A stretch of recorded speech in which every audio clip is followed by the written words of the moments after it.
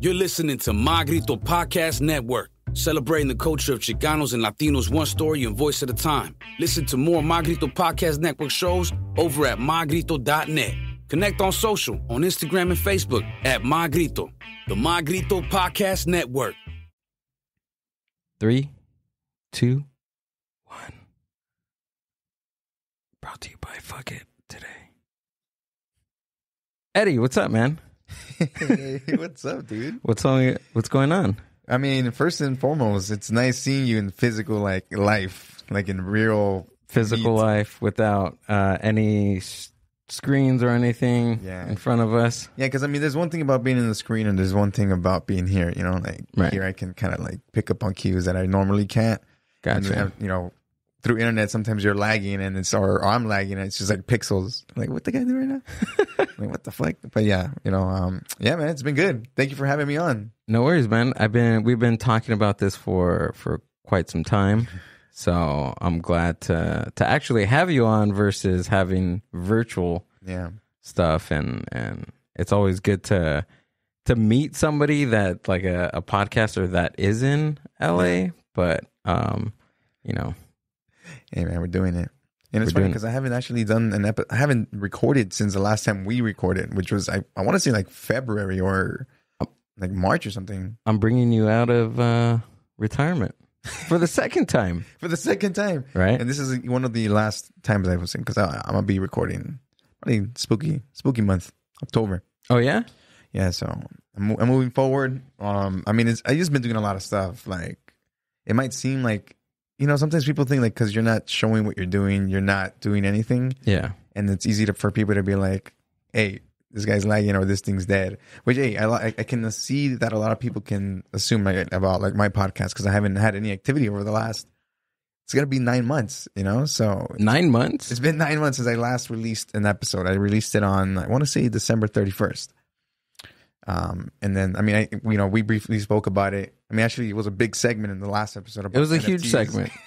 It was like an hour. A whole episode. Yeah. It was like an hour and 30 minutes on just NFTs and artwork and stuff. And you know, that was just a tip because since then, now I can consider myself like, you know, intermediate level. Like I'm almost not an expert yet, but man, the journey has been. You know, it's only 9 months, but that man, it feels like I've been in here for like a couple years now. Like. It's just the space moves so fast that like it feels like, you know, shit just happens quickly. Really? Yeah. So it's crazy. So I've been involved in that among other projects. But you know, I like to say that I like to take breaks in between podcasts sometimes because it gives me a time to kind of like just kind of live life, you know, and not have to worry about having to meet a certain schedule. And I think at the end of the day, or during that time, I give myself enough room to open up to new experiences or if it's not new, if it's something I've been doing, I kind of just get a new perspective on it. And it allows me to come back to the podcast and be like I'm back, you know, fresh, like ready to give you more stories. You know, if my perspective's changing something else during the whole time frame, then here it is. But, you know, that's personally why I like taking those breaks. I just feel it gives me time to kind of grow and not, you know, overwork myself. And at the same time, not kind of, you know, just produce content for the sake of producing, you know, and to me, it's always been about quality. Gotcha. Yeah. Talk about your podcast. I'm going to fix something up here real quick. Okay. I mean, for those people who, you know, haven't heard of my podcast, Social Primate podcast, just a quick little background. I started back in like 2016. And since then, it's been a solo show, you know, for the most part, I take care of everything. And it's been a journey, you know, meeting new people, you know, still up to this day, just too many people. Like, you know, you invited me to your studio, your home, and it's like, dude, like we barely know each other. Yeah, you know, for people to be at that level of comfort, I think it takes a lot, and it speaks a lot through character when you have conversations with somebody, you know. But yeah, that's kind of the podcast. I mean, I'm open to talk about anything in terms of that too, because you know, I feel like especially now in this kind of age, if you know, censoring and the whole not kind of speaking your mind is, you know, it's been an issue. I think we're all kind of tired of hearing that whole topic, but at the same time, it's like something that we got to keep remembering to challenge because, you know, who else is just going to talk about random things, you know, drugs and NFTs, you know, like we need those perspectives too, you know?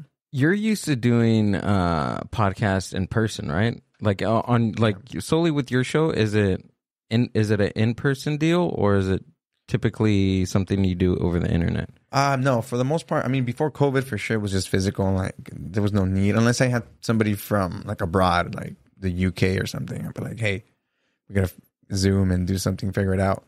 But for the most part, it's been in person. I prefer that. You know, it just kind of gives me, like I mentioned earlier, the opportunity to kind of pick up on cues and know when things aren't kind of going the right way or if they aren't. And web was kind of tricky at first, you know, especially with the whole pandemic stuff.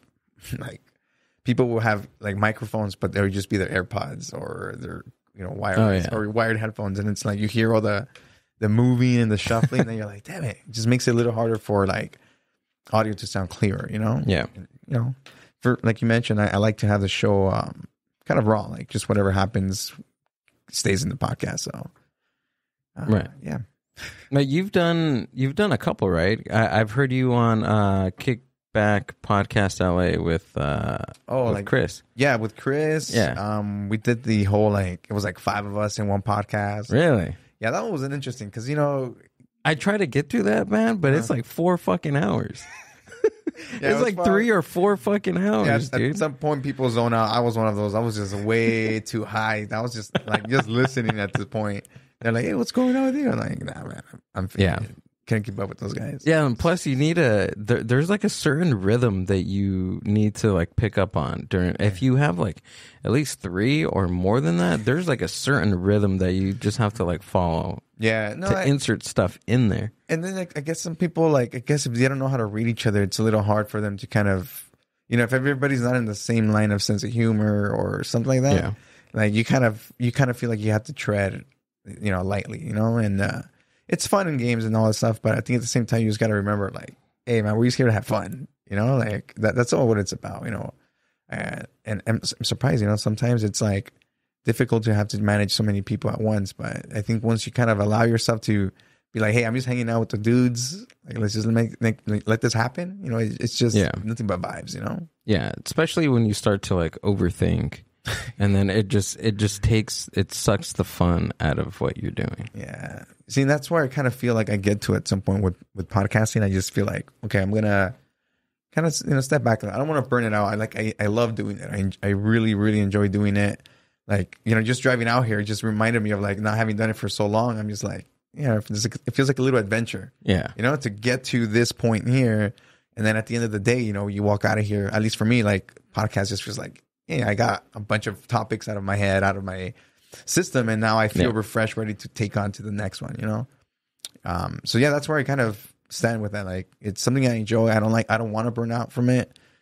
Yeah, but at the same time, I wouldn't want to keep putting out shows and, just, you know, again, the quality stuff to me. I'd rather have one good conversation in 1 month than 10, 20 of them and just kind of be like, you're kind of repeating yourself a few times. It's gotcha. Like, yeah. That's at least for me, you know? Oh, okay. I see. Not in the sense like burning yourself out, like physically being tired, but also like with topics and conversations. Yes, in a sense. Okay. Yeah, you know, because I mean, you know, nowadays everybody has a podcast. You know, I think we all know that. You know, and unless you kind of, you know, just bring something kind of new to the table, it's kind of harder for you to kind of stand out. So I think, you know, if you're just, but at the same time, if you're focusing just on that, like trying to be like, I want to outshine everybody, I think it gives you the clear mind to really do what you love, you know, because at that point you're chasing something else. Yeah. You know? Yeah. Basically just doing it just out of the pure, you know, essence of doing something. Yeah. And liking what you're doing. Yeah. You know, and again, it's nice to get the numbers, you know. I think we all both know, like, once we hit like 100 mark or 1,000 mark, you're like, yeah, it feels good. But, you know, if there's something that I learned during the last 9 months from just the podcast itself, and I guess just if I was to go kind of like a little personal level, the last 9 months, I cleansed myself of a bunch of shit. Like, you know, I went on, you know, it sounds simple. It sounds like kind of super simple, but I went on Instagram. I went on my social media accounts, started on following people that were like, people that are just kind of not bringing anything to your life outside of just kind of like seeing your videos. And like, it's like, okay, you don't, if you don't want to interact, that's cool, you know. But at that point, like, you don't need to be involved in my life, you know. Yeah. Like, just unfollow them, or, you know, whatever you got to do. At the same time, I took time to reflect on the relationships that I had with friends and all this stuff, or people that I thought were, you know, homies or whatever you want to call them, acquaintances.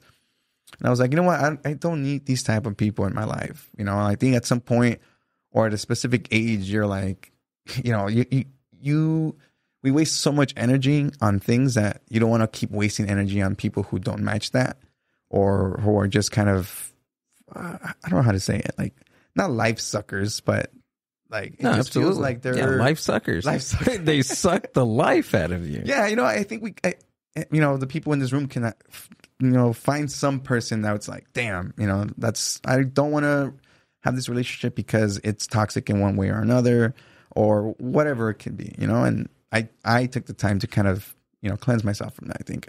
And I think it allowed me to focus more on other stuff and or what I'm trying to say here, trying to refocus my focus into what I kind of wanted to be for myself, you know. And one of the reasons was that I felt like the podcast at some point were just becoming conversations that I needed to have just because it pleased certain audience members or certain people.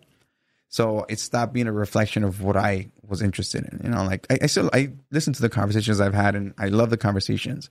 But at some point I was just like, man, am I asking this just to kind of like get certain reactions for people, or am I asking this because I'm legit curious about it?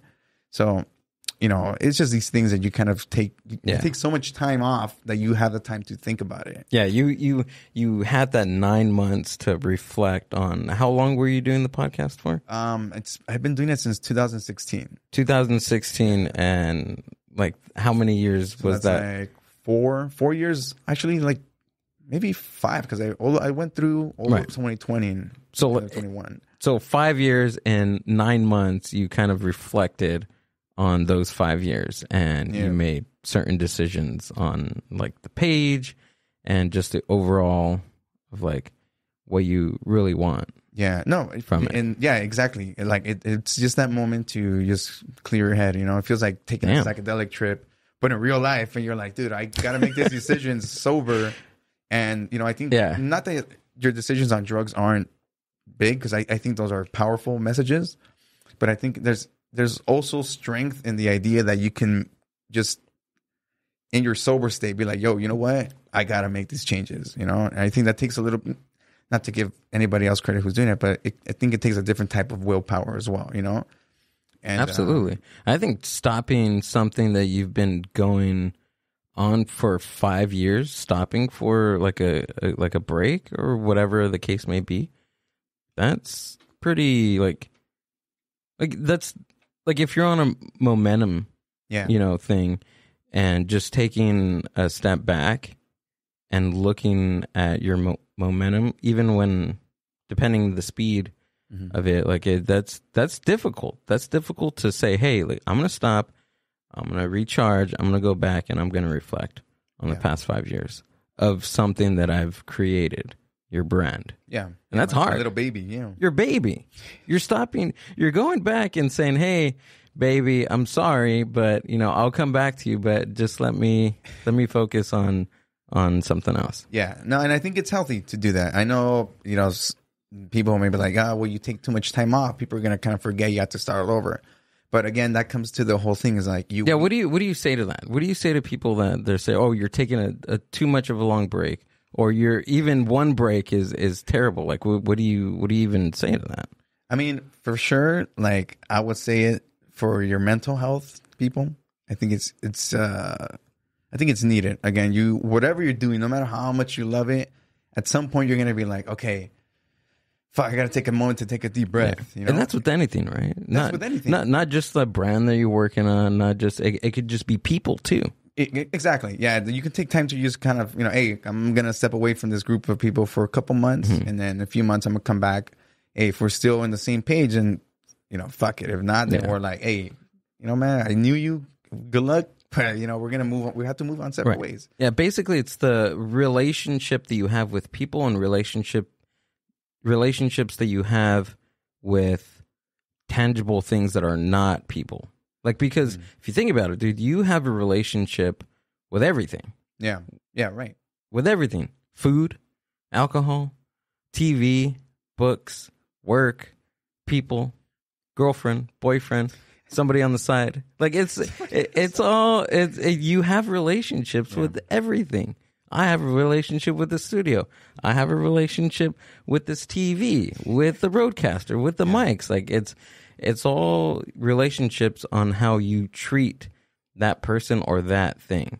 You want to use it. You don't want to abuse it.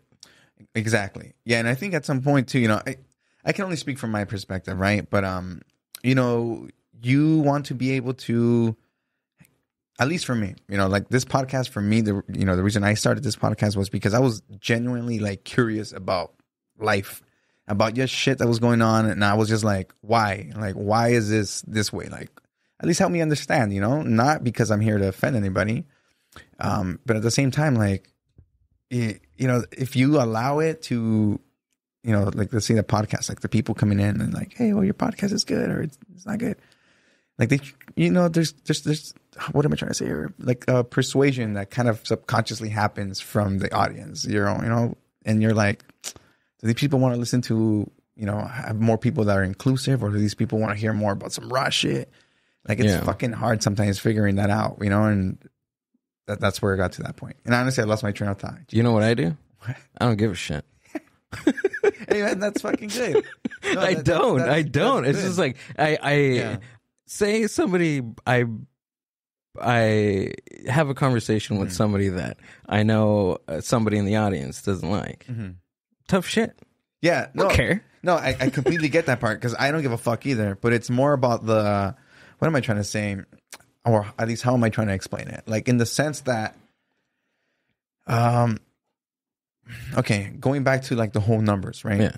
Like at some point, for me, right, you see numbers and you're like, okay, well, the numbers don't necessarily reflect the attention that I feel like it's getting or the attention that it's not getting, right? When people go on social media or they go on Instagram, which is one of the reasons why Instagram or what do they call Meta now? Yeah, Facebook and Instagram, they removed the fucking likes count. So the YouTube was because there's this like psychological thing that happens with these fucking like symbols, like these thumbs up. Yeah. So of course, no matter how aware you are, I think at some point you still kind of fall victim to these fucking mind tricks.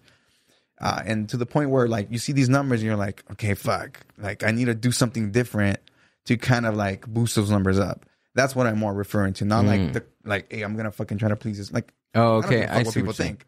So like, you're saying the data, the actual analytics. Yes, correct. Okay.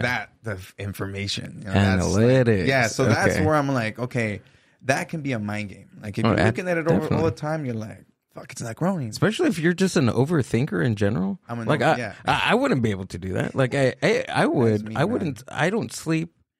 I don't sleep at all as it is. And if I try to look at that stuff when I'm trying to sleep, then I wouldn't be here.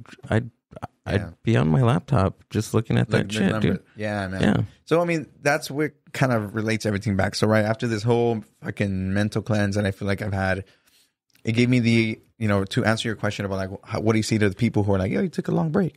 Well, look. The people who are going to stick around with your project or whatever you do, those are the people those are your road dogs, right? Those are the people who are going to be the OGs following through. Everybody else is just going to get weeded out, to give room to the people who actually give a fuck about your stuff.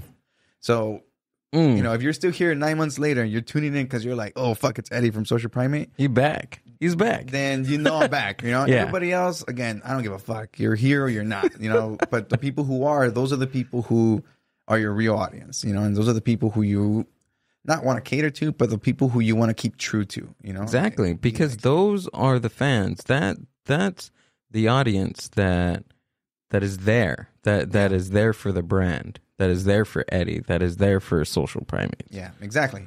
So if you see my face now, you're like, what? There we go. Yeah, out of retirement. Psychedelics, dude. Have you ever tried them? I have. I've had a few mushroom trips. Mushroom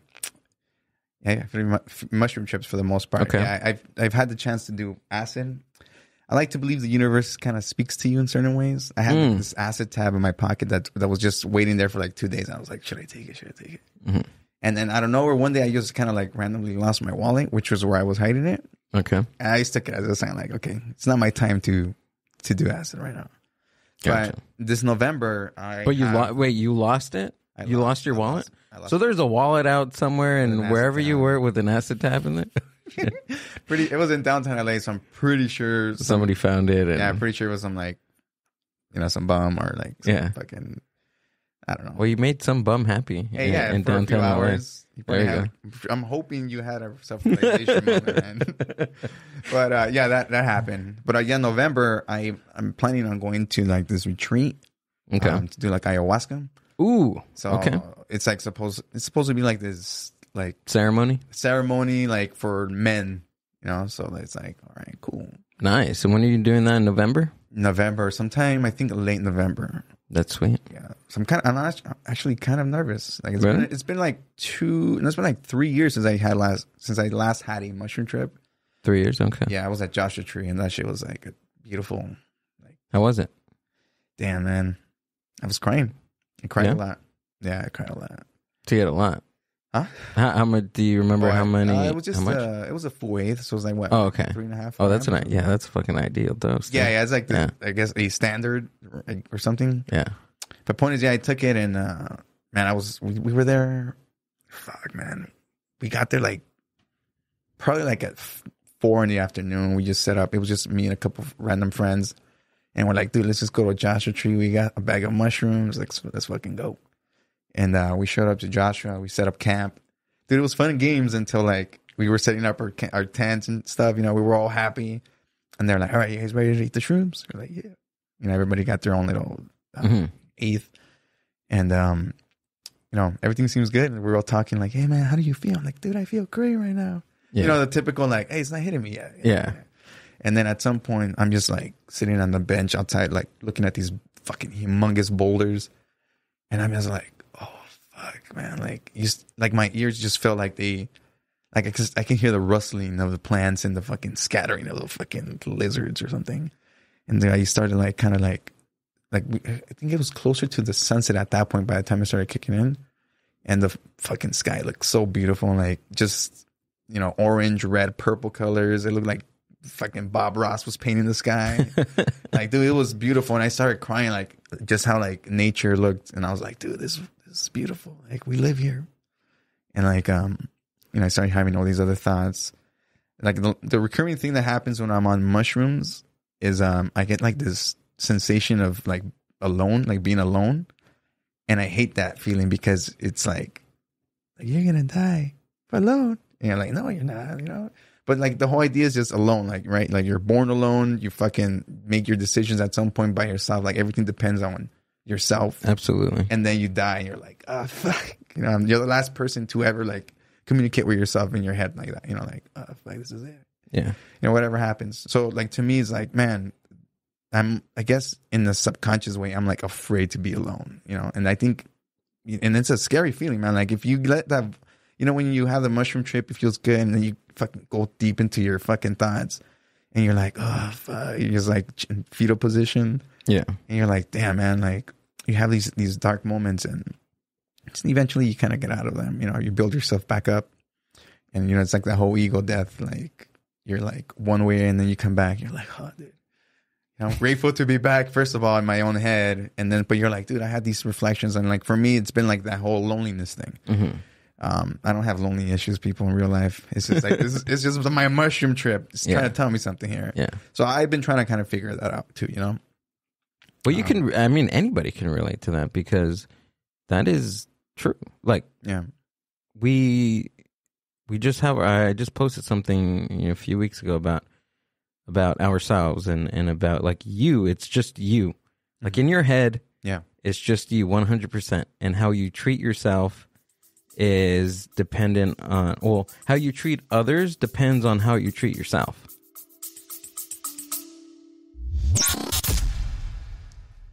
The Mind Buzz is powered by Mind Buzz Media. Mind Buzz Media is an on-site video and audio podcast production company. Have you ever thought about starting your own video and audio podcast? Or do you have an existing podcast that you want to take to the next level? MindBuzz Media brings a professional podcast studio to you. Visit mindbuzz.org for more. Okay. I did see that post. Yeah, no, and that's exactly true. I mean, who was I? Oh, I was telling I have a son. He's 10 years old. So I was kind of trying to tell him that last time too. I was like, dude, like, because he has like these people in school he's just dealing with. Yeah. Like man, look, you got to remember, like, if somebody's not, you have to defend yourself, but you kind of have to try to understand, like, sometimes these people are going through shit too, you know, and like, it's not an excuse to forgive them for being assholes, you know, but it's like, just try to understand, like, hey, like, these fucking people are having some issues that we don't know of. Right. You know, when you can try to, like, be not a better person, but try to be more like, hey, you know, I mean, again, if you bring your energy to me like that, it's up to me to decide whether I'm going to deflect it or just be like, hey, or absorb it. And you're like, hey, man, fuck this person too. It's easy to do that. It's easier to absorb than to fucking like talk Absolutely. And be like, this guy's fucking tripping out. And then most of the part of that is our subconscious absorbs, even when we don't want it. We don't want to. Yeah. It's just fucking automatic. Yeah, and it's hard to filter you. Like, if there's energy coming at you, you have to know and be aware of how to filter that energy. Yeah. Like, are you going to should be taking all the good positive vibes and then anything negative coming towards you. But I mean, from you filtering what's good for you and what's bad for you, ultimately, that's like what you feed on. Yeah, and you said that that will ultimately kind of mold you into the person that you are into other people's eyes. Yeah. You know, not that I don't care about that shit either, but you know, at some point, other people pick up like, hey, this guy's a decent person, you know, or you know, they just know, you know, like I had somebody last time at work was like, hey, I'm gonna leave this with you, and I was like, what? You sure? And he's like, yeah, you look like somebody I can trust. I was like, okay, I mean, I'm glad I radiate that. Cool. But you know, it's cool. Rather than like, hey, you look like a psycho, you know? It's better than that. I'm not going to leave this with you. I'm going to leave it with that guy over there. So just don't. Stay. Yeah. Keep your distance. But no, you know, this is the kind of stuff that, you know, at least for me, you know, I can be talking about this, but I'm a victim to a lot of these things. Like, you know, I just today, you know, just had like this argument earlier, and I was just like, instead of taking a moment to just breathe, I went there and fucking typed in capitals like, ah! And then I looked back at it and I was like, God damn it. Like, you know, that's probably for sure not the appropriate way to respond. Like, I could have responded later and taken the time to like take a breath. You know? And I'll tell you that, and what I always say is that sometimes we react to certain things and we respond to certain things. Yeah. When we react to certain things, we're reacting. We're not responding like we should. So, like what you did with the capitals and fucking all the fucks and shits and bullshits and stuff, that was a reaction from you. Yeah, it was. Yeah, and it's again something that you look back afterwards and you're like, ugh. Like, you know, you like, for example, I say this in the podcast, like, hey, Eddie is a righteous guy. Yeah. But then I'm doing fucking capitals, you know, it's like, no, he's not, you know, it's like, no, there's a fine line between this stuff. You know, you could be aware, but at the same time, it's something you kind of have to keep chipping away at all times. Yeah. You know, it's like something that psychedelics remind me of is like I've done the isolation tank as well. Oh, sweet. Dude, I still got to do one of those. I haven't done it. You should definitely do it, man. It feels more like a subtle mushroom trip, but it's still very like, do you take edibles and do it? I took edibles, yeah. Oh, okay. I got to take fucking stoned. I was stoned. I got to do that. But it's a great experience too, because and again, at that point, I'm jumping from place to place, but just to kind of, it's what we do. It's all good. It's what we do here. Info on that trip. I went in there, you know, 2 hours. All you're doing is just laying down in water in a big ass fridge, and it's just dark, and your body's just floating. And it's kind of hard to get used to it for a while until at some point you kind of like, I don't know, I don't remember if I had my eyes closed or open because it's so dark, you can't even tell. But all you know is you kind of just feel like you're kind of floating. And then like your mind just does its thing. It's just like, it's like you're dreaming, but awake in an awake state. Okay. Kind of, you know, like these fucking, you're just dreaming, you know? Yeah. And you have like these certain things happening. And again, to me, it was just like the whole like, oh, I'm just floating in darkness alone. Yeah. You know, that's like, it's like the void. Nobody, at least I don't want that. I don't want there to just be a fucking void of darkness. It's not as fun, you know? Yeah. Not that it's scary. It's just like, man, I'm just going to be floating. Like, Yeah. you throw me into a fucking dog or like make me a frog or something, you know? Like, I don't give a fuck. But Yeah. let me continue experiencing life through other, you know, fucking mediums or something. But not in the dark, in the void. Oh, shit. Dropping your light here. Too many hand movements. Yeah, dude, you know, that's what I want. You know? Yeah. That's the experience I would hope for. So, like, to think that I'll just be floating in an abyss and, like, it just ends in darkness is boring. What did you think of death after your mushroom trip? I believe in, like, for sure, I believe in afterlife, man. Yeah. I believe in afterlife. Like, that's why, like, the whole, like, man, throw me to some other creature or something. I highly believe that. Like, it's just one thing that I do remember clearly from my first mushroom trip was that when I was moving around, everything was, like, just photos. Like, you know, when you fucking see old cartoons, how they used to make them, they're just frames. Like, life felt like my eyes were just shutters, and it was just the fact that my eyes were like capturing light so fast that everything looked seamless. And I was like, "This is just the Matrix." Dude. But and then I started like I can close my eyes and people around me will walk, and I would just feel their fucking, you know how like bats are reading sonar. Yeah. Like I have my eyes closed and I just feel people's like fucking body vibrations like kind of joining into. Isn't that weird how that happens? It's trippy. It's weird. It's super weird. Did you listen to music at all when you're on that? Yeah, I did. I listened to some what are they called? It's like this Peruvian music. Damn it, I forgot what they're called. So you had some bongos and shit fucking playing and trumpets and stuff, right? There's, what are they called? They play those type of a lot of those songs in ayahuasca rituals. They're called. Can we search that? Just put like ayahuasca music or something. Ayahuasca music, yeah. Right. I'm gonna be listening to this on my way to work now. Hey, what are you listening to? Just ayahuasca music. It's so peaceful. Oh, what is that? Ayahuasca. It's A. Yeah, AY. Oh, there it is. Ayahuasca. There we go. Ayahuasca YouTube. And then put music.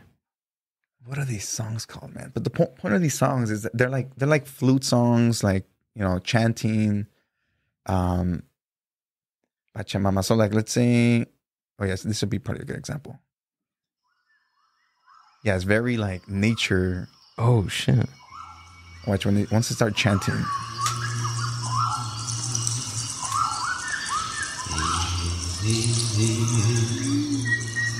Oh, they call it Icaros. There you go. Peru, Amazon, ayahuasca, shamanic songs. Icaro? Yeah, they call it Icaro. Icaro is a South African indigenous colloquialism. Colloquialism, yeah. Colloquialism for magic song. Oh, okay. Colloquialism. Yeah, so basically while you're tripping, they'll play this music, right? At least in my mushroom trip, we were just in the living room and we're listening to this. Yeah? And I was just like, shit. On magic mushrooms. On magic mushrooms. Okay. And then, like, I could vibe to I don't know this. if you mind like skipping a well, actually let it build, I guess. But then they start, dude.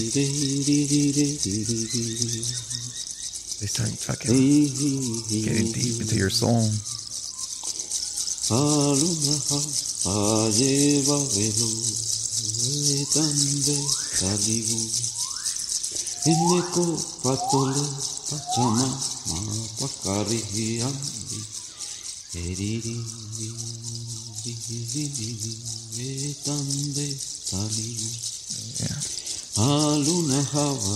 This is Peru, Amazon, ayahuasca, shamanic songs. If you're just tuning in.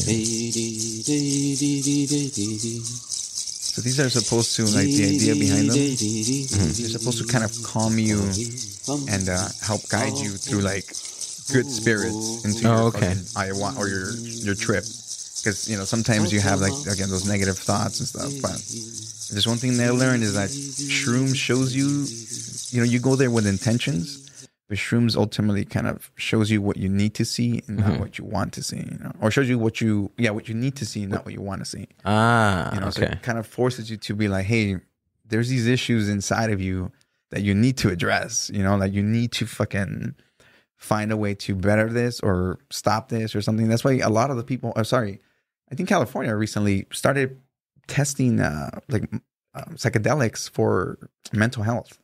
Like, cause that's a big one. Yeah, for the same reason. Absolutely, it's a big one. It kind of makes you self-reflect into your own things. And like you said, the only person that you, and I could tell my kid, like the only person that you can control is yourself. Absolutely. Like that's the only person that you can really come back to at the end of the day and be like, hey man, like, yeah, we did good or we don't, or we didn't.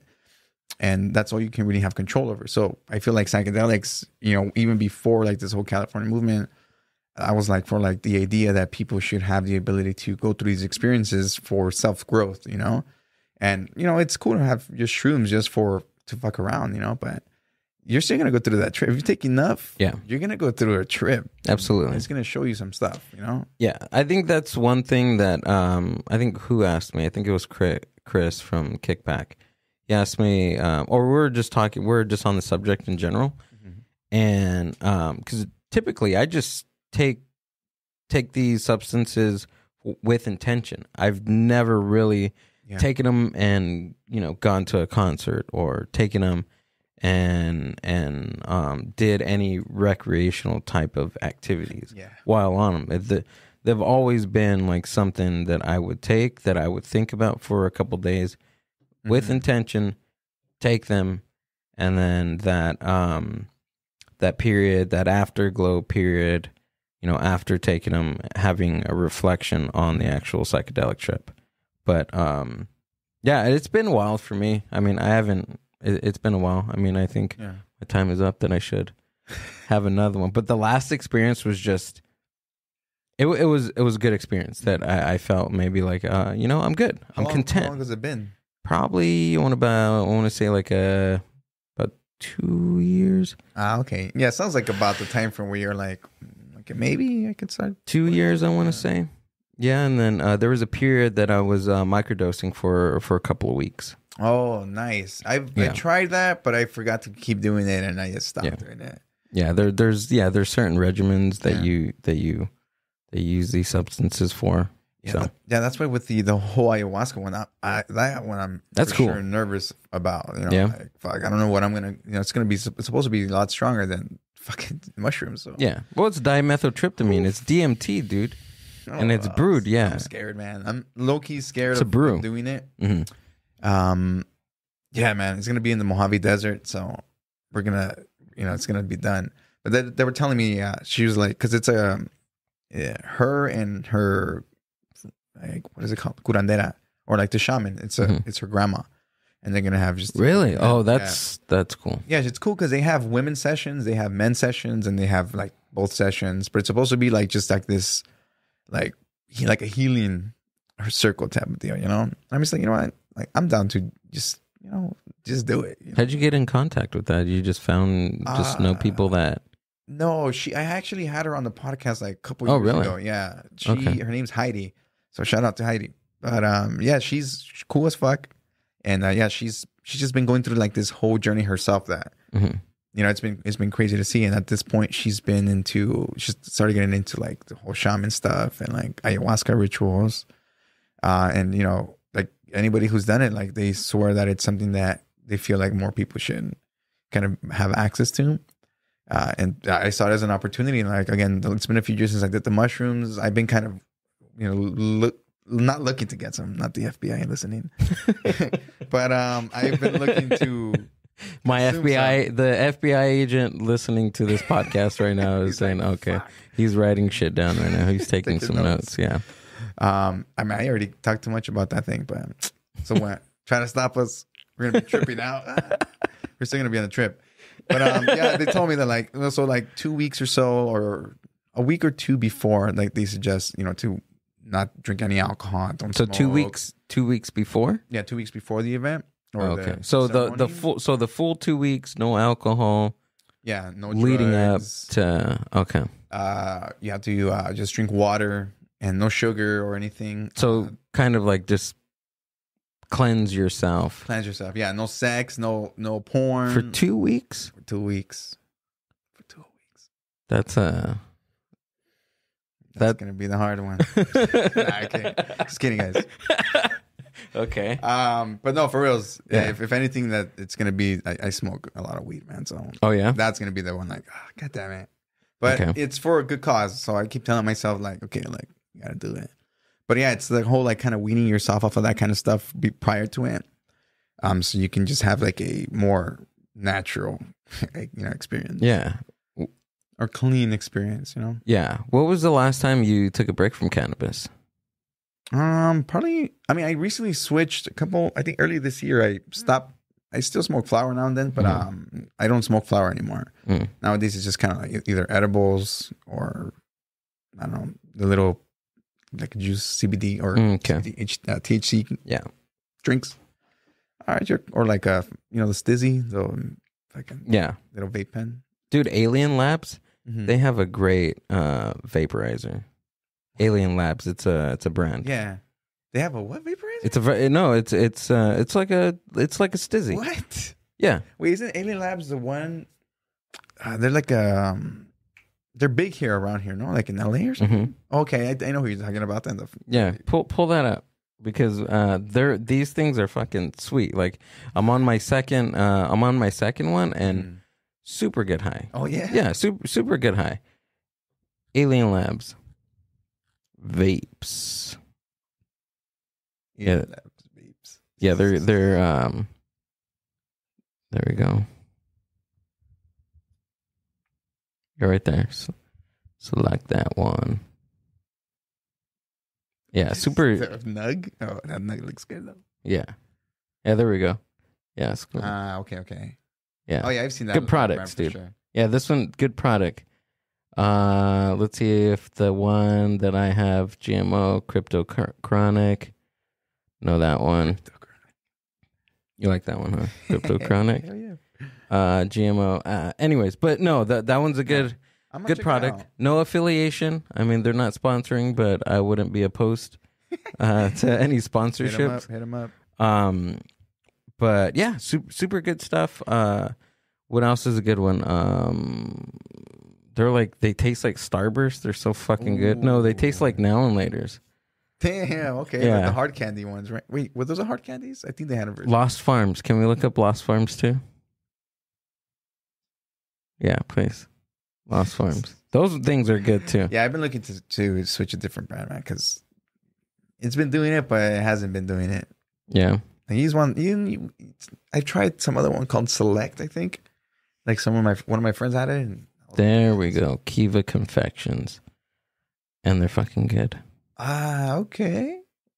They're delicious. Kiva, yeah. Yes, I think we're 21. Good stuff. Oh man, it's like some really cool branding too. Yeah. Yeah, awesome stuff. Yeah. That's what drew me in, their branding. Yeah. Alien Farms and then these guys. Yeah, that's big really good too. stuff. Yeah, if the packaging looks good, I'm probably gonna lean to it. So made with live resin. It's just fucking delicious. And then on top of that, like the good steady experience, but they're also fucking delicious, dude. Oh, nice. That's always a win. That's always a win because sometimes you smoke something, you're like, what the fuck? Yeah. You're like, oh god. Or you taste one, like we had it was like 100 milligram one, dude, and that thing tasted straight like fucking chemicals. It tasted straight like fucking like bleach or something. Dude. Like cleaner. It was weird. Like it was like straight ass chemicals. Dude, I remember this time I went to this shop and I bought. It was just one of those before the whole legalization here in California, there was just a bunch of weed shops everywhere. Yeah. And I went to some shady one that had just opened, bought some weed, smoked it. I don't know what the fuck was in that weed, man, but I started like getting like rashes on my neck. What? Yeah, and I was like, what the hell? I thought I was I had finally become allergic to weed, and I was like, no. But no, it was just apparently, I guess it was just some bad weed or something. Is there people there's people that are allergic to weed? Can we look that up? Let's find out. Dude, I was like, no. I was like, I'll have to find out. Can you be allergic to marijuana? That's what I want to know. That suck. Because I know there's people that already have like certain amount of cannabinoids in their body already, and when they try to get high, they don't get high. They just like they can't get high. Yeah, I heard that too. That kind of sucks. Or if they already have too many cannabinoids, that when they do get high, they just get like extremely fucking blasted.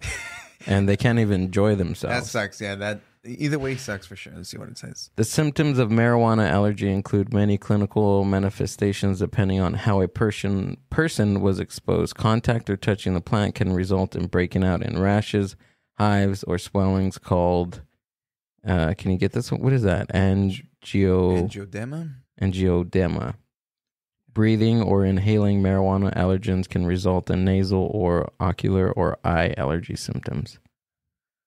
Whoa. Damn. So you can. It does exist. Oh my God, I'm glad I did not become allergic. But basically, that's kind of what happened. The rashes? Oh, go to, what is that? Go to marijuana allergy is no laughing matter. That's the third one. Yeah, right there. Damn. Scroll on. The headline, man. Yeah. The legal signs. Okay, signs you're allergic to weed include nasal congestion, eye inflammation, coughing, wheezing, and sneezing. But hold on. Because if you're stoned, you cannot. Your eyes are red, so you don't know if it's an eye inflammation.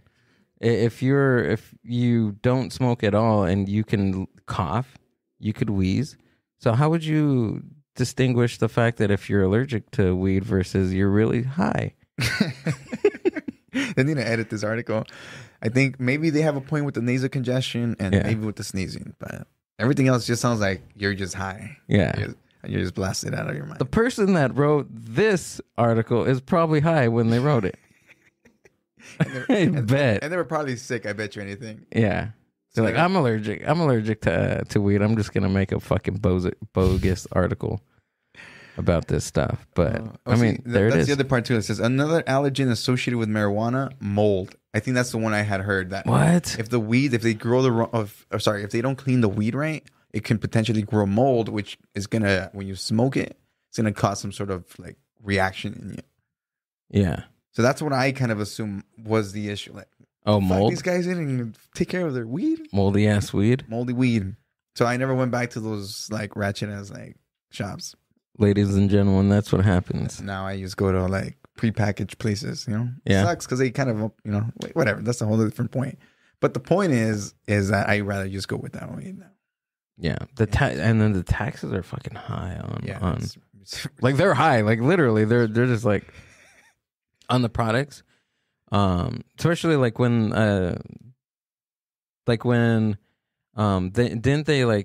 was like this certain law that got passed like within the past 3 years about like the taxation on certain companies that were delivering.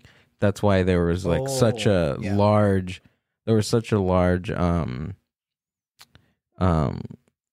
I don't know, like a large taxation on a lot of companies, like DoorDash and Uber kind of thing, or no, with dispensaries. Oh, okay. Yeah, like if they have their license, I'm trying to think of something that we can Google search about this, but like it was, I guess there was the two like if you had all these weed delivery companies, or if just a weed company in general, there was this certain law that got passed to where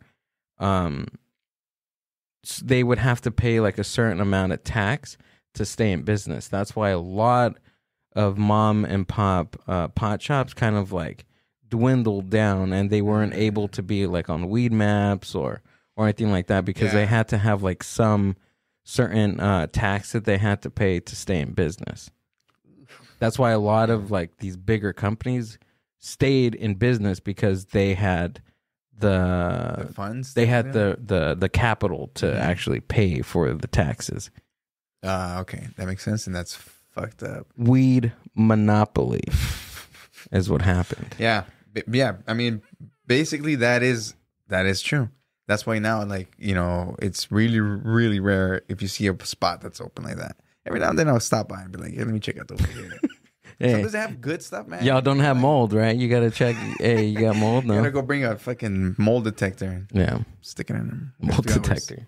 But no, it's been a cool psychedelic time, man. I'm just, again, going back to the whole ayahuasca real quick. Mm-hmm. I'm scared, but I'm ready. I think it's just to kind of have it. I hope I continue to stay sane. But yeah, I think it should be interesting. Yeah. The reason why I asked you how your break was, did you notice any sleep changes after you stopped? Like in terms of just general sleep. Kind of. If anything, maybe I've gotten like better sleep, but I just recently my schedule did kind of like just take a drastic change. No, I'm saying like, say you went like 2 weeks on cannabis, and then you stopped. Oh, I see what you're saying. Like from the time that you stopped to when you started using cannabis again, was there any kind of change with your sleeping patterns, dreams, anything like that? No, not really. No? Oh, I think my dreams kind of just stay the same. It's interesting. Yeah, like I mean, but it's also because although I did cut down on like the flower, I still kind of do stay high like every day. So there's no break. There's no break. Just the quantities is lower. My tolerance has been minimized drastically. But yes, to answer everybody's question, I stay high. Fucking Snoop Dogg. The Mexican one. Okay, no, because I was asking, okay, never mind then. Okay, I will tell you from my experience. So, and what I've learned, I had to look this up the other day. So there's something in the cannabis that does something during our REM sleep, which there's, I think, can we look up the 7 stages of sleep or something like that? So during REM sleep is when is your deepest sleep that you have. So cannabis doesn't allow us to go through REM sleep. So that's why when we wake up from like a night of cannabis, we're tired because in the stage of REM sleep we're sleeping, we're having that deep sleep and we dream in REM sleep. When I take a break, I dream so much and the dreams are fucking vivid. When you take a break. Because when you're on cannabis, it doesn't allow your brain to enter in REM sleep. That's why after a night of cannabis you feel tired. Of course, that groggy mental cloudness that you usually feel like after a night of smoking is because REM sleep, because the sleeping patterns get all jacked up. Okay, what do we got? Oh, let's see. Cellular development. Scroll down. What is that? Dopamine.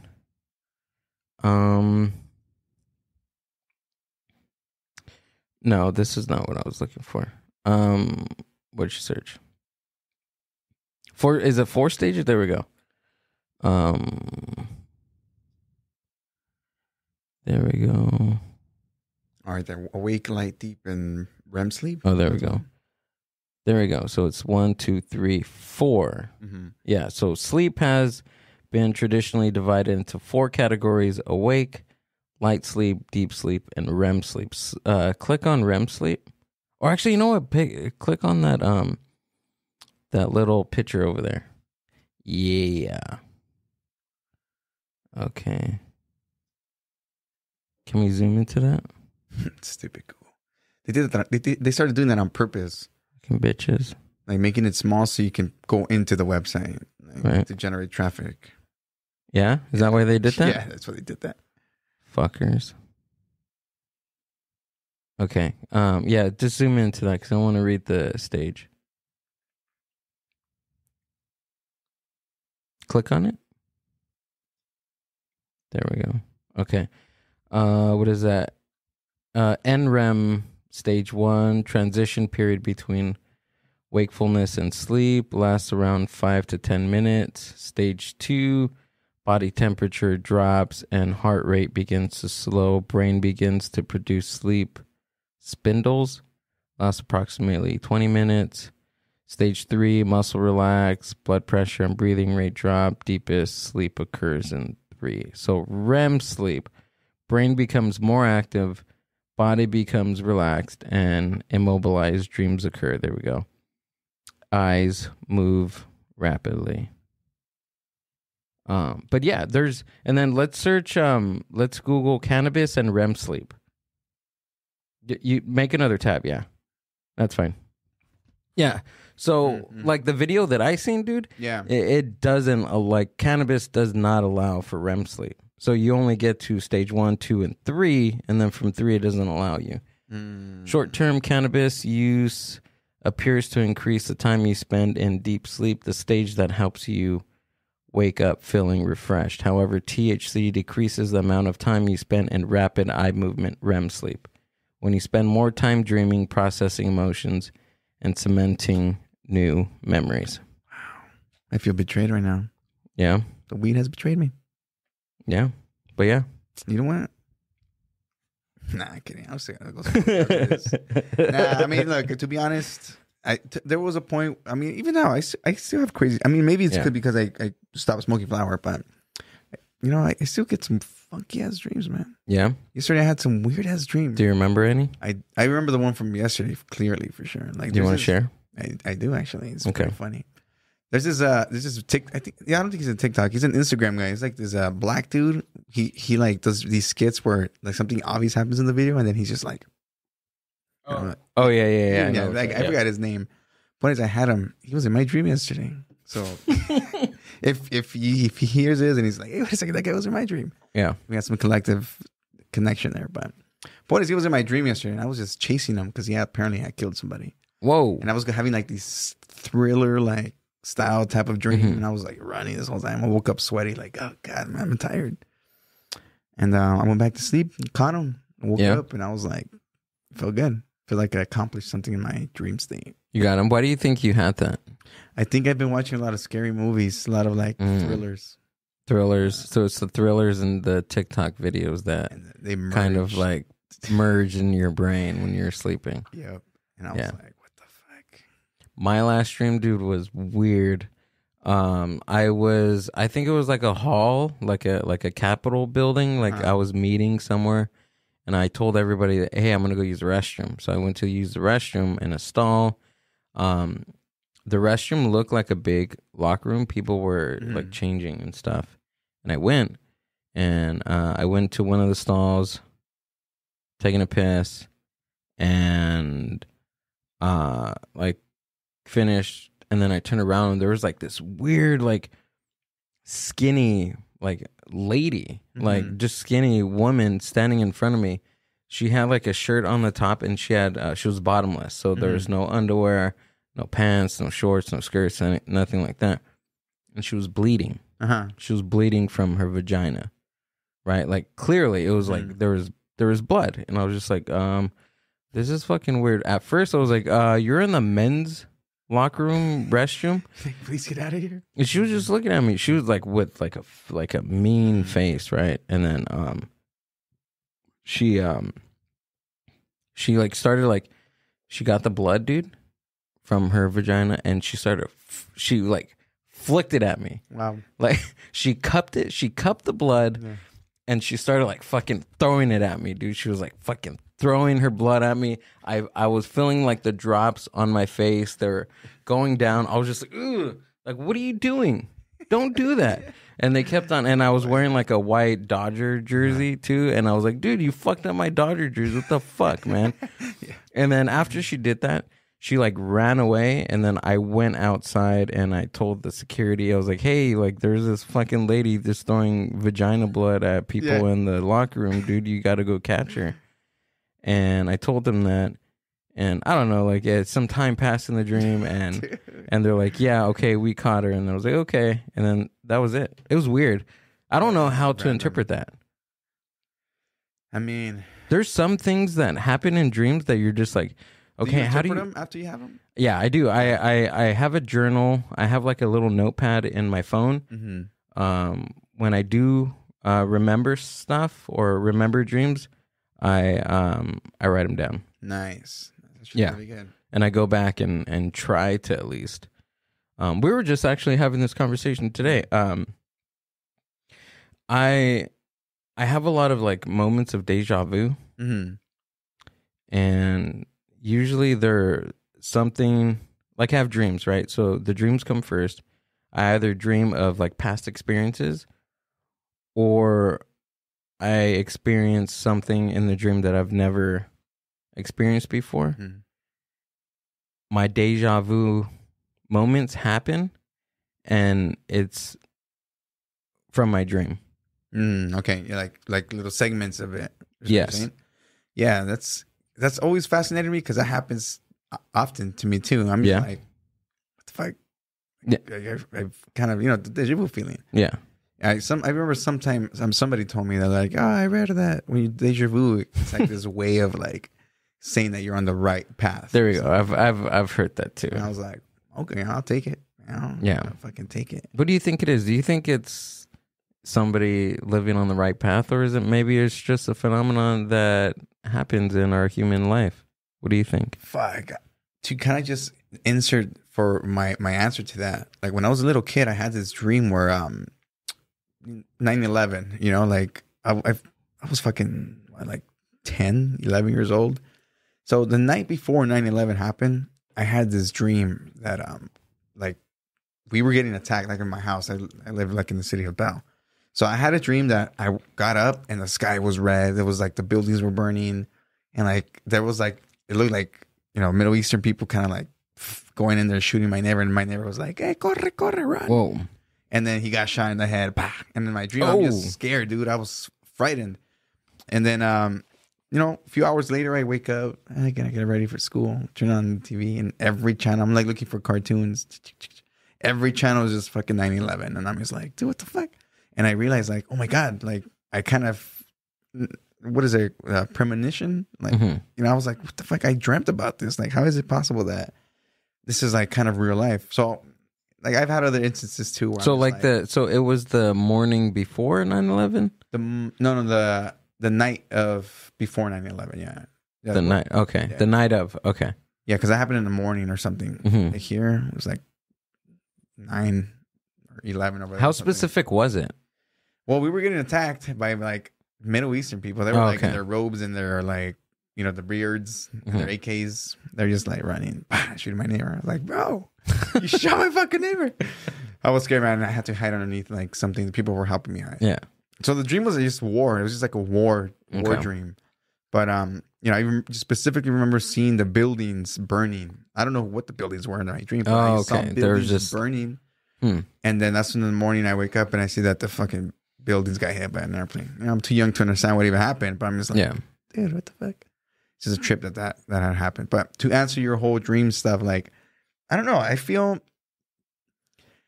how I mentioned earlier, like, to me, like the whole void sounds kind of boring. Like there's a part of me that also kind of makes me feel that to an extent we live this like the same life until we kind of fucking learn our message, right? Kind of like the like a Buddhism type of like a Buddha way to interpret. Yeah, life. Like you get to like you're living life consistently. Like you're born, you're like, what the fuck is this? You die, and if you haven't reached that certain enlightenment yet, you do it all over again. Okay. Kind of like Groundhog Day with fucking that one guy. I forgot his name, Bill Murray. Kind of like that, like to an extent, you're not physically aware of it or mentally aware of it because you kind of start as a new slate. But something tells me that to some part of us, you just kind of, that's what we had a deja vu. Like, wait, what? Like, okay, I'm on the right path, and then I feel like, in a weird way, if you keep trying to continue to those moments where you feel like you're on that path, eventually, in a sense, you get to the point where you're like, fuck, I'm ready to move to the next plane, like now, I'm going to move forward, Oh, wait, sorry, go for it. No, go for it. Oh yeah, and then the other part would be like, okay, if this person did kind of, another part of me tells me like, okay, if that's not the solution or the answer to this, like maybe you just wake up in another fucking dream world and you're just like, bloop, just drop back in, and this was a whole dream, you know, like you were a podcast host in this dream, but you're somewhere, you're fucking, you know, Arctic, expedition explorer or something. Yeah. You just kind of like switches. Or you're a bum in downtown LA finding a wallet and there's an acid tab in there. You don't, I mean, you don't know at this time. And that's the thing, right? Like, you are me in another life, right? Say, right? That's what they say, like, you know, like I'm you in, you know, another life, whatever. But just to kind of ask you something, like, have you ever been stabbed in a dream? Stabbed? Or shot? I've been stabbed and I've been shot. The last time I remember I was shot I was like blasted with like a shotgun. Dude, what the fuck? With a fucking shotgun. And this is when I worked at like a retail store. And I was just stocking stuff, you know, making sure the aisle looked all clean on my different aisles. I was stocking some stuff, and there was this guy that came out with a big ass shotgun. He was just fucking blasting fools left and right. And then like he pointed the barrel at me, and I just looked at it, and shot me in my stomach, fell on the floor. Now, do you remember how that felt? Like, do you remember the sensations of? It was definitely like it burned. Okay, yeah, right. You see, that's what fucking trips me out. Like, I've had moments where I've been stabbed in the stomach or been shot in the gut, and like it just feels like this in the dream. It feels like this pressure, like, oh fuck, feels hot, kind of burns, and it kind of gets a little cold, and you kind of like feel tired, you kind of fade away, and you die in your dream, right? Yeah, and that to me kind of feels like what I think. A little taste of the moment where we fade goes, where it just feels like, oh fuck, you're too tired to even open, you shut down. Yeah. And then boom, I wake up in my real life and I'm just like, what the fuck? I got shot in my fucking dream. Yeah. You know, but that's, I don't know. I like to really think about those things. Like, is that how it feels like at the end when you're like in your bed ready to die?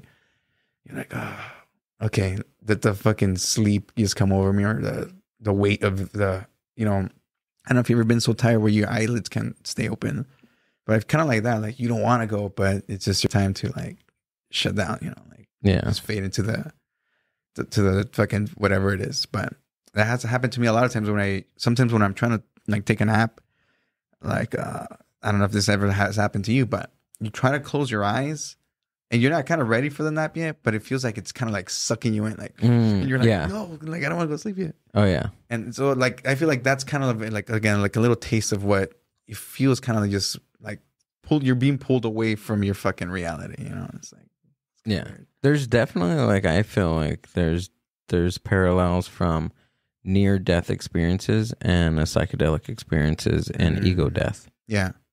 Yeah. I definitely agree with that. Like it's strange. Like the first time I experienced that ego death was just this weird sensation, and I had this thought like right after that happened. I'm like, this is what it feels like to die. Like I absolutely knew that this is how somebody. This is the feeling when somebody dies. It was so fucking scary, but yet it was so beautiful. Yeah, yeah. Just drifting away. It was weird because I was drifting away, but also I was drifting to something that I had no fucking clue about. I was sad because I was leaving, but I was also happy because it was like the excitement, in it, and I was just like, this is. I felt happy. I felt sad. It was. All the different type of human emotions that we've ever felt, but all at once. Yeah. I know what you're talking about. It's just like this, to me, I can describe it like this swelling, like, oh, like there's so many things happening at once. You're like, oh my God. Like, yeah, dude. Like, and I was just like moving. Right? Yeah. It's a trip, man. That's why I'm scared. That's why I'm scared about the ayahuasca stuff. Cause it's going to be more powerful. Like, all I can go based off is just people's experiences and how to kind of like maneuver around it. But why do you scared? Like, what's the word behind scared? What's the scary part of it? I guess to kind of like touch base on like the last two where I had like this feeling of loneliness. I felt like at some point, how do I say it? Like, I guess I wasn't comfortable being by myself. You know, and I had to work at that. Like, I felt like I always had to be around people in order to feel like I was needed or something, or like, you know, just around people, right? But I felt at some point I was like, you know what? I have to get comfortable with the idea of doing things by myself. Like, be more independent with things, you know, like, I don't know. It was just, for me, it felt like what I needed in my life, right? In order for me to grow. So, if I was to have that trip again and for me to be faced back with the same issue that I've been having in the last 2 trips or 3 trips, it's like, I made any progress. Gotcha. And that's what I'm afraid of. Like, fuck. Like, what have I been doing these last few years that I haven't felt like I've really tackled that issue inside of me, you know? They call it the integration period. That's what I was trying to think of it. So your intentions before you go into, you know, this experience, you have the experience, and then from whatever you learned from your experience, there is a period of how you integrate that psychedelic, you know, experience into your daily life. Into your daily life, yeah. I feel like for the most part, I'm pretty good about that, unless, you know, outside of the times that I slip up. But I feel like I'm pretty good at catching myself, be like, hey, like, chill out, you know, like, fucking step back. The good thing about that is that this is our life. Yeah. Like, we can, there's moments where we can change. And that's the beauty of it, dude. We can change our thoughts. We can change our perceptions. We can change the way we relate to people. That we could. That's the beauty of it. That it's just I'm just struck in awe sometimes. Is we go through, like, even me, dude. I have moments of like negative thoughts and depression, but those are my thoughts. I'm able, like, I get to change the way I think about certain things, and that's sometimes what we don't I forget. I don't know. I'm not gonna throw that on anybody else, but I'm just saying that from like my personal experiences. I'm able to change that from day to day, from minute to minute, from hour to hour. I can fucking change that. We have the power to do that. Yeah, and I like you say, like, I don't want to throw it on everybody, but I think that's, you know, for somebody to be like, I don't feel those feelings. Like, nah, you're lying to yourself. Like, we all have those moments. Like, you're somewhere alone and you have like these moments that you're just like, oh, fuck, my reality in this place is limited. You know, I remember when the first time I had that emotion, like, holy shit, we're gonna die. Like, we're mortal. Like, isn't it scary? It's scary. Isn't that weird? It's a scary feeling, and it's like, it can be overwhelming, but at the same time, depending on how you look at it, it can also be very liberating. Absolutely. You know, because it lets you see, like, holy shit, I only do have this amount of time. Like, let me do something that I like. You know, let me fucking chase my hobbies or whatever it is, you know, because again, you know, it sounds cheesy, but we only get one chance that we're right now fully aware of.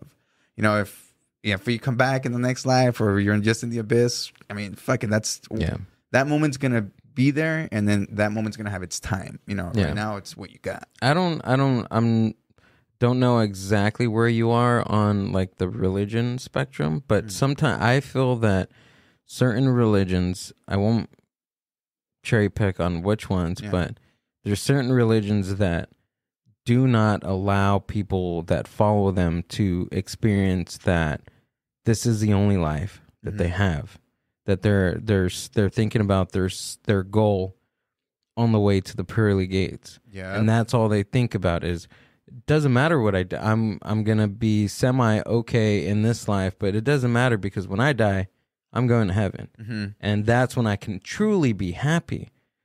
But in that case, like, you don't know. It's a prison, man. You don't know. Like, of course, there's like you do something bad, you ask for forgiveness, and then move on.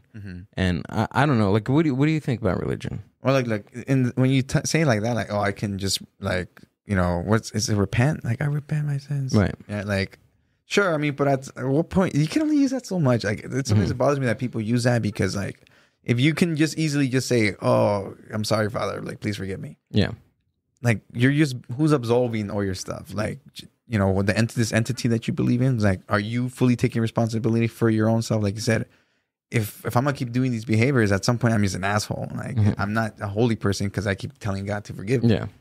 You know, but me personally, I'm not a big, I'm not a fan. You know, I believe that there's something spiritual, but I'm not the person who will go and just listen to somebody tell me what their interpretation of this is, you know, like to me, that's ultimately what it is. Like, we're all human. Like, unless these guys were like legit on some heavy ass fucking drugs, like which I have a theory, by the way, the burning bush, which I do. You know, I'm just like, yeah, cool. But at the end of the day, we're still a bunch of random people who just sat down and wrote some notes based on something that we thought was our experience. And now we're trying to interpret this experience into a fucking mass of people. Yeah. So that's, to me, is it gets a little blurry with that. Gotcha. I wouldn't say that I'm for any religion. I don't want to say God is dead, but I would also say, like, don't hate me for people, but like, we low-key can be like gods ourselves, man. You know, like, we have the ability to create stuff, like, like whether you like it or not, like, you know, everything around us, what you're listening to, what you're driving, and everything has come from our ability to tap into this consciousness that allows us to create shit to mold our reality to what we need, you know. And here we are in front of a camera, so people want to consume shit. Like, we made this happen, you know. Like, can that not be called a power that God has creating, you know? Like, it gets worried, and people will be like, no, you're not God. I know, I'm not saying I am, but I'm saying, like, we all have the capability to create, whether you're an artist, whether you're a florist, whatever it is. Like, we can create things, and that in itself is a power, you know, I would say. Absolutely. Yeah. I mean, two things, like the spiritualism.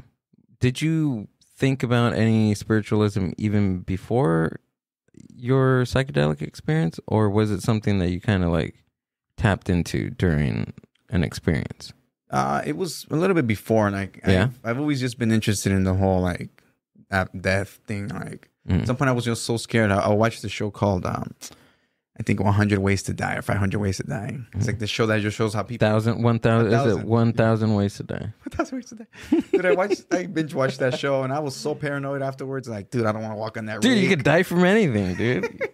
Dude, scary. But that's the whole what I'm trying to like explain is that like you can be your own prisoner in your mind. You know, you can think that all these bad shit's gonna happen, and that's gonna scare you from doing things in life, or you can be like, holy shit, I know what things to avoid, but I'm still gonna enjoy my life, you know? Yeah. Like, I went skydiving, and that to me was a very big moment because I'm scared of heights. But it was like a character break for me where I was like, you know what? I want to do it. I did it, looked over the fucking plane. Damn. Scary. Like, how high were you in the sky? It's like 20,000 feet. Damn. Yeah, man, it was high. It was high, and I was high, just to clarify that. It's like, if I'm a fucking splatter on the floor, at least I'll be stoned. Like, damn. But yeah, man. It was, and that in itself is like even a little mind fuck, you know? It's just, you're just dropping. You don't feel the belly feeling like when you're falling. Really? It just feels like you're having a bunch of air just blow on you, and you're just like, whoa. And then you see that, dude, once the parachute deploys, you can just glide. And I started crying, dude. I was like, dude, this is beautiful. Like, you see how insignificant little things are. Like, from up there, there's nothing to fucking worry about, you know? And then it's not until you start realizing that little things that happen throughout your day that bother you. It's like, dude, these are insignificant things in the scope of just the fucking planet that we live in, you know? Super insignificantly small. And you're just like, holy fuck, man, you come back and you're like, damn, I'm glad to be on Earth, you know, touch the floor. Yeah.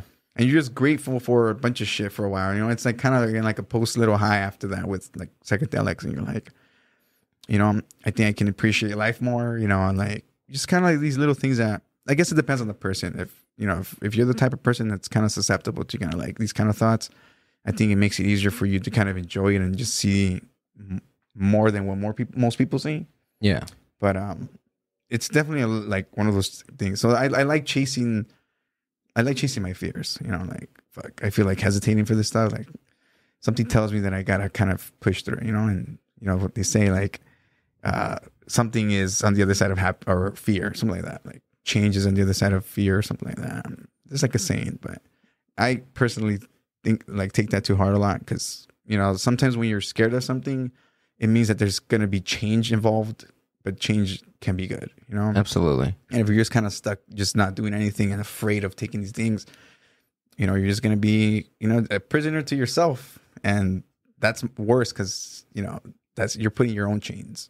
There's something that I learned from Leo from Self Actualization, some YouTube channel that I used to follow, or I still follow him, and he has this concept in there and he does like all these self-development videos, and he has like a concept in like some of his videos and his teachings that the one thing to acing life is being uncomfortable, whether it's in certain situations, whether it's in certain conversations.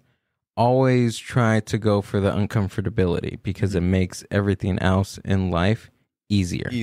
Yeah, no, I definitely agree on that. Yeah, I think I think I know who you're talking about too, because the message kind of resonates with. Let's pull up self-actualization on YouTube.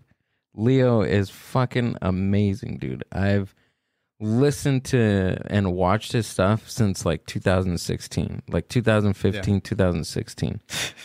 And he's fucking... Some people just know how to deliver it, Yeah, he's a G, dude. Actualization. There we go. Where is Leo? There he is. Actualize.org. Oh, yeah. Hit subscribe on that, dude. I don't know why I'm not... There we go. He's fucking sick, dude.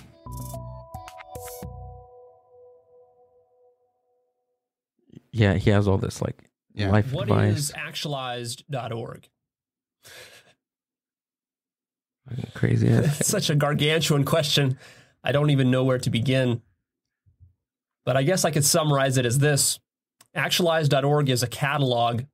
For those of you who are new, it's a catalog of the most powerful concepts that I have pursued and studied and discovered in my own life in order to make sense of what life and reality are and how to live the best life possible.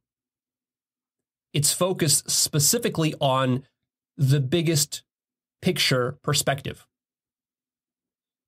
What you'll find out there, if you're getting into self-help and self-improvement advice. Yeah, actually, I started listening to him when I was studying with many subfields, self-development. Okay. And mostly what you get within all these different subfields are narrow specialists who give you a little bit of advice about this narrow region of your life or that narrow region of your life, whether it's business advice, relationship advice, family advice, career advice, emotional advice, advice about your addiction problems or your weight problems or your money problems or whatever else. And don't get me wrong, all of that is very useful and good. But as I entered into self-help originally, just for myself, not as a teacher or as a coach or as some guru, but just for my own self when I got into it maybe 15 years ago, when I first discovered it, maybe when I first picked up my first Tony Robbins book, it was great. But the problem that I had from the very beginning is that it wasn't holistic enough. It didn't really give me the understanding. The depth was lacking. Nobody brought all the different puzzle pieces together into one cohesive image. Nobody really wanted to understand reality for reality's sake. They were just providing advice for how to satisfy some personal petty need, like money or sex or love or whatever. And those are fine to satisfy those.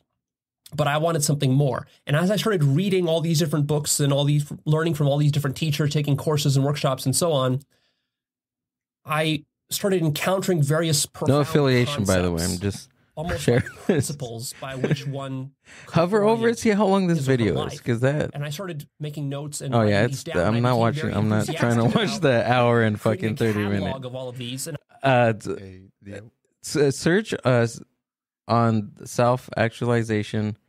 Put a thing to ace life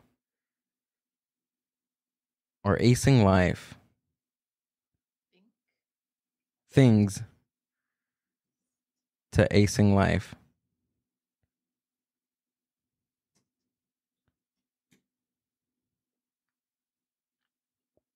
Oh, I think could it be that one?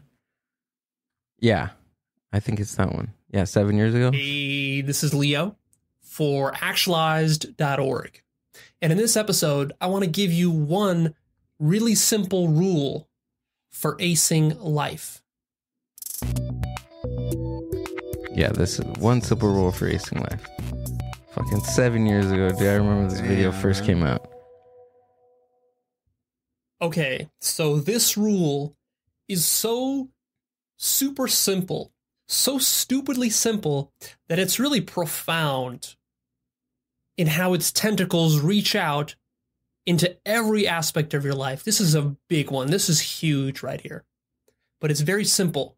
And because it's so simple, you might overlook it and you might dismiss it as just like, oh, I kind of already knew that.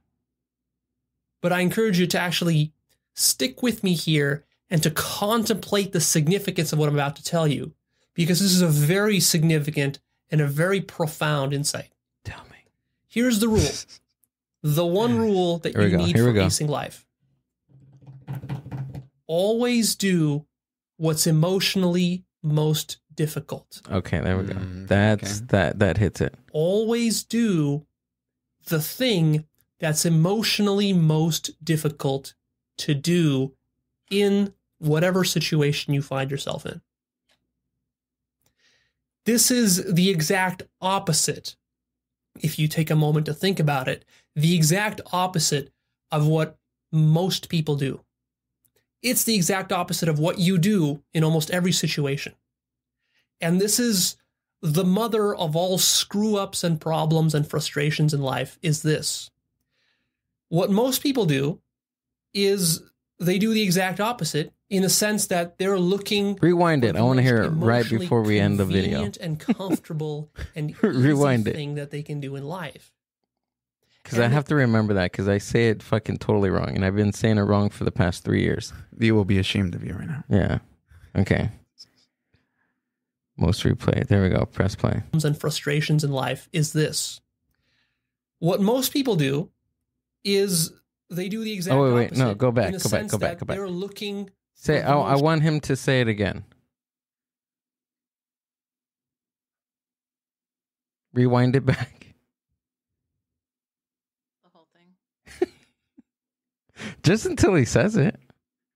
Big one. This is huge Here we right go. here. But it's very simple.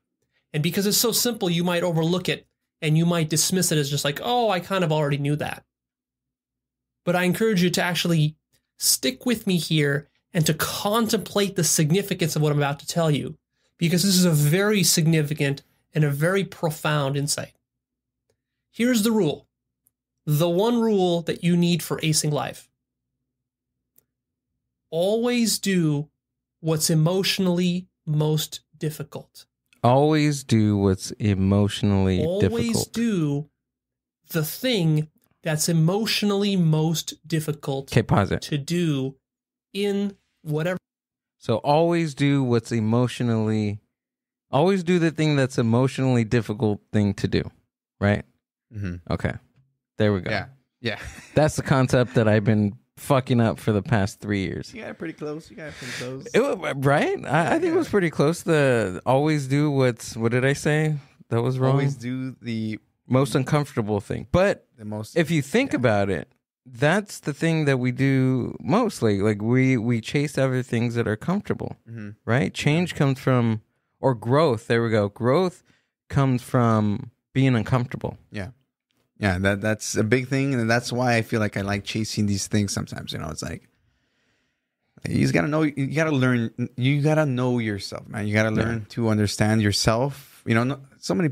You have people around you, but like, can somebody fully understand you? You know, like maybe not to 100%, but like, do you understand yourself? Like, oh shit, like why do I do the things I do? You know, like what led me here, or why do I continue to do this behavior or something? You know, that's the only thing that we can answer for ourselves. Yeah, I ask myself all the time, like when I make dumb decisions, when I make good decisions, like how did I get to this point in my life?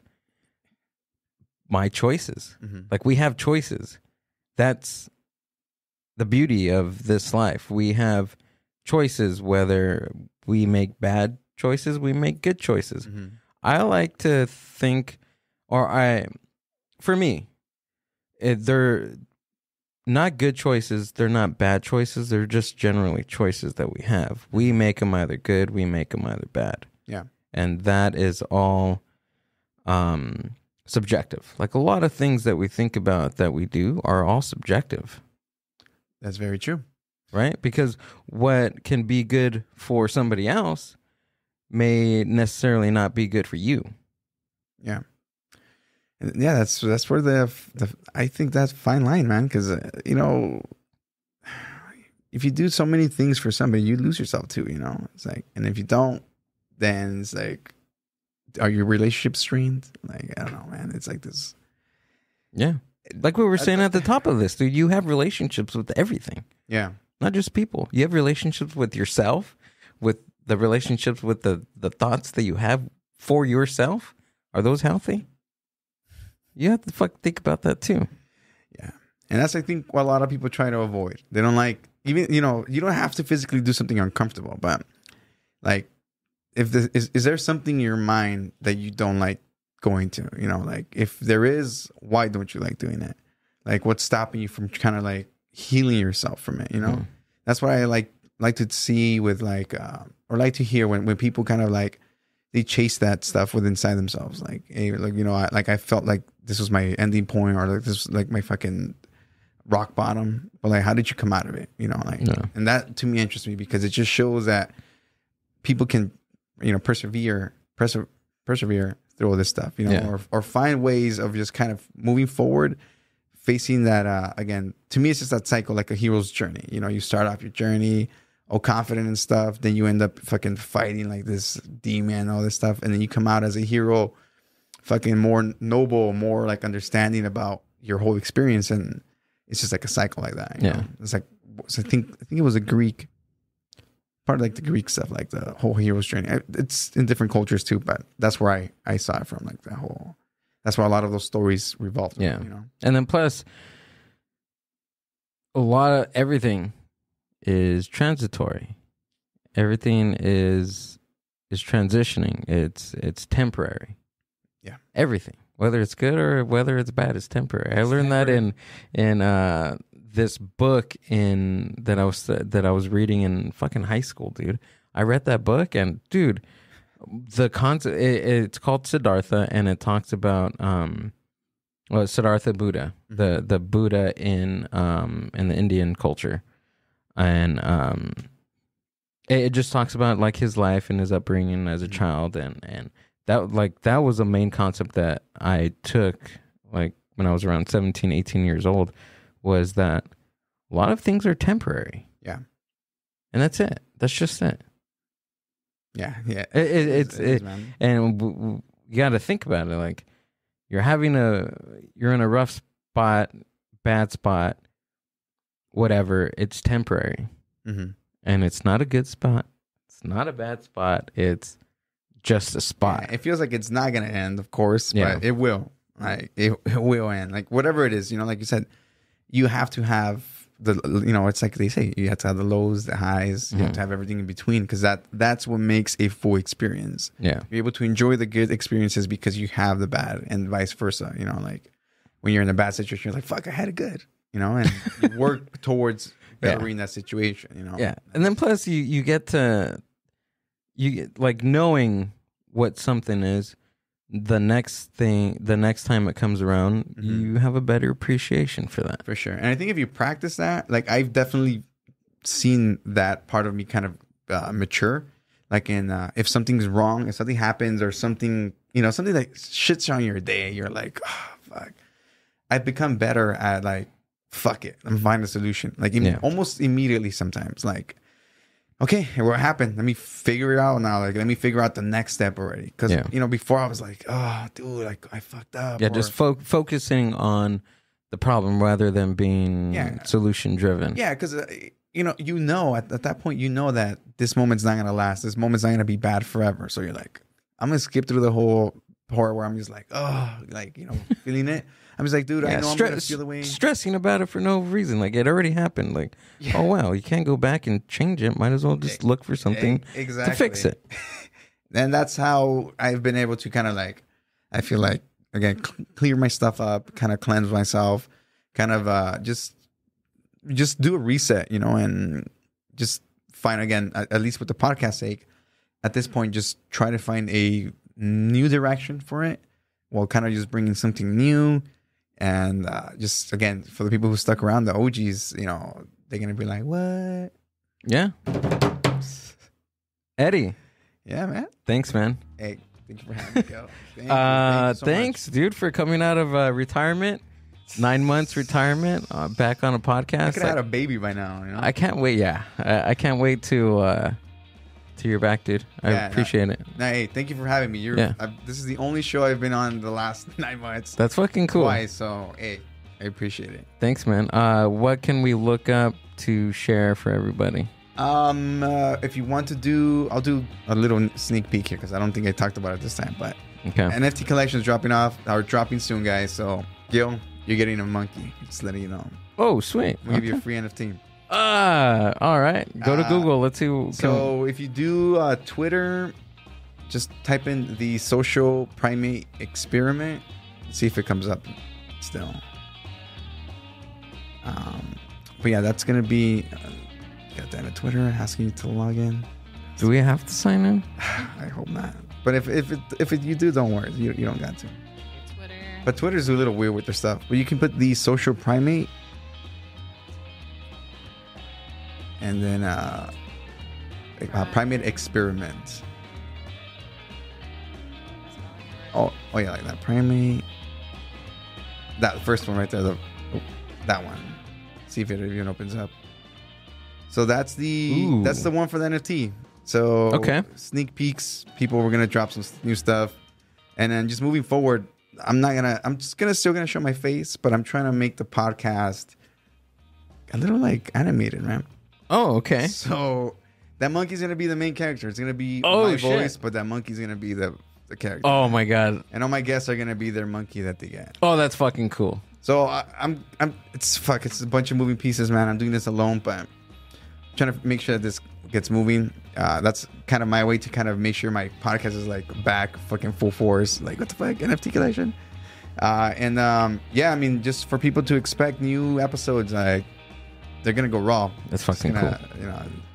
Things are changing, dude. That's badass. Yeah. I'm fucking excited for you. I can't even speak right now.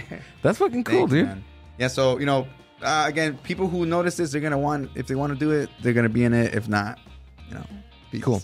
And then, dude, if you need any help with anything, I'm always here, man. Just reach out and like anything, dude. Thanks, man. Likewise. Anything I can help out with to get this, started, whatever, help promoting it, whatever, man. Thank you. I appreciate it so much. I'm here. For reals. I'm here, bro. But dude, that was fucking awesome, man. I'm glad to get you out here and finally meet you in person and do the podcast, do the Mind Buzz in person. And thank you all for listening. Thank you, YouTube. You're watching, but you're not subscribing, and you're not liking, you're not commenting. So I know you're out there. I know you're out there, and the people on Spotify know this too. They're scared. So go through the fear. Just go through it. It's fine. It's not a good experience. It's not a bad experience. It's just one big experience. It's the Mind Buzz experience. Eddie, thank you, man. Thanks for coming out, and that's it. The Mind Buzz Podcast. Thanks for listening to the Mind Buzz podcast. Subscribe to the Mind Buzz YouTube channel and watch full podcast episodes. Keep up with the hosts, guests, and upcoming events by following the Mind Buzz on Instagram @the Mind Buzz. See you on the next one.